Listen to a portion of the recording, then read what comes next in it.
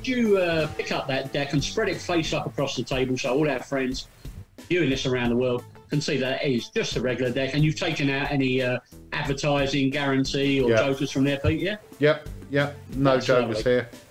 Yeah, because I could work with my deck, but I want this to be with your deck. You see, you know, I just want to kind of take a day off really and relax, you know, from Zarro, shuffles and push throughs and pull throughs, centre deals, you know, all those moves I can't do.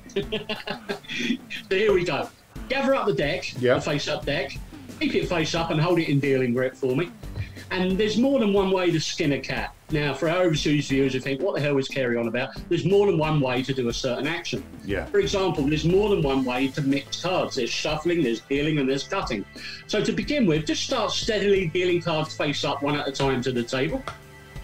Deal them one after the other. And you can shuffle the deck at any point as well. Just give them a mix.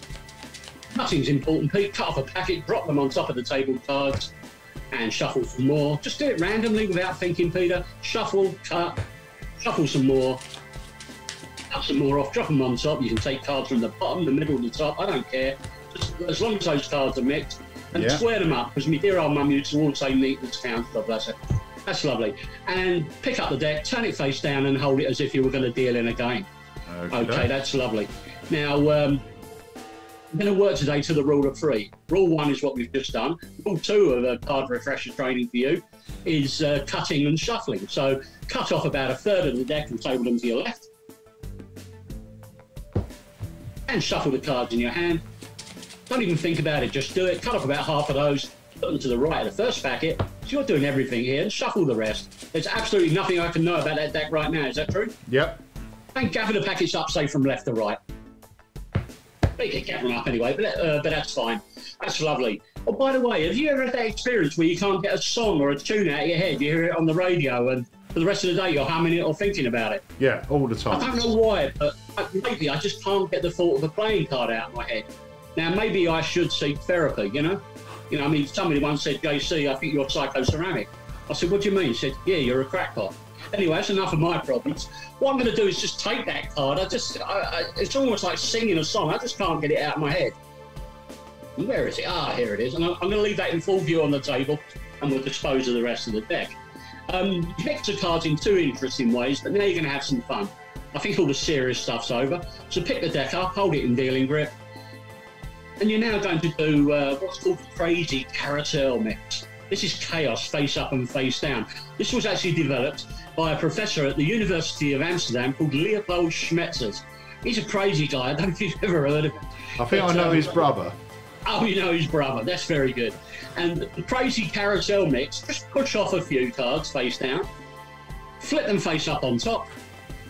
Now push off more than a few, spread down, and flip all of those over, the combined face up and face down.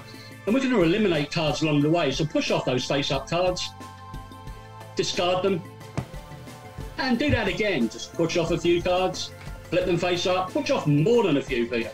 Flip those face up. Red cards, black cards, high and low, push those face up ones off and drop them down. And the third time's a charm, so push off a few, flip them over, push off more than a few and flip those over, creating chaos along the way. And deal 2 cards face down from the cards in your hand onto the table. And I'll tell you what, we are working to the rule of 3. I want this to be as fair as possible. Shuffle that packet in your hand. Just for fun, spread that packet, take out any random card from anywhere and drop it on the 2 on the table. Okay. That's lovely. You can discard the rest of the deck, Pete. Put them out of the frame, actually, Peter. Out of sight, out of mind, yeah? Yes. There's absolutely nothing I could know about those cards on the table. Remember, at the beginning, you shuffled the deck, you gave the deck a few cuts, you then mixed face up onto face down onto face up, eliminated cards, dealt a couple of random cards out, and then you shuffled the remaining cards you had left, you took the card out, and you dropped that on there. What I want you to do now, finally, Peter, is to pick up that face down packet and just mix it at the fingertips, like this. Just mix it at the fingertips, and stop on impulse and square up. I want you to flip that packet over like the page of a book into your hand. Okay, and deal that random card you've arrived at onto the table, please. The 2 of diamonds. Yeah. And show everybody at home what you could have arrived at, the other 2 cards. 2 of clubs and the ace of clubs. Not bad cards, but they're not the cards you arrived at, so they get discarded too. Out of sight, out of mind. Do you remember I said I just can't get the thought of a playing card out of my head these days? It's kind of sad, kind of true. But remember, you shuffled, you shuffled face up onto face down onto face up. You dealt 3 random cards from the eliminated cards out. You mix those, you turn that packet over, and you arrived at the 2 of diamonds. Yeah. Well, that could be the 10 of spades, it could be the 4 of hearts. Any card is possible. This card has been here since the very beginning. And there's a reason why I can't get it out of my head. Hold your card up, Peter. Because they are a perfect. Ooh.